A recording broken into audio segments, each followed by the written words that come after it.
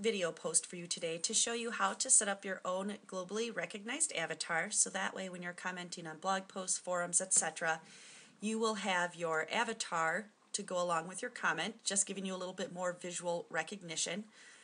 Quickly, I'm going to show you on my blog here, this commenter, here's his picture.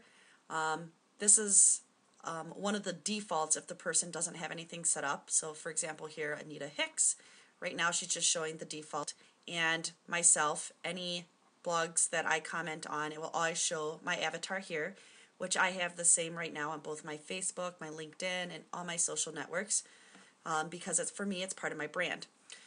So all you need to do to get one, it's free, just go to gravatar.com, and then you're going to sign up, and in this case I've already added the email address to skip past the verification process, and then once you're there, you can go, once you've verified your account rather, you can go to add an image, and I'm doing this for someone else's website that I'm building right now.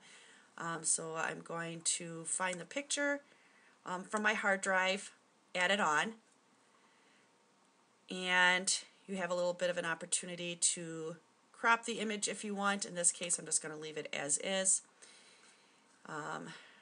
Get to pick your rating. In this case, it's a G rating, and it's that easy.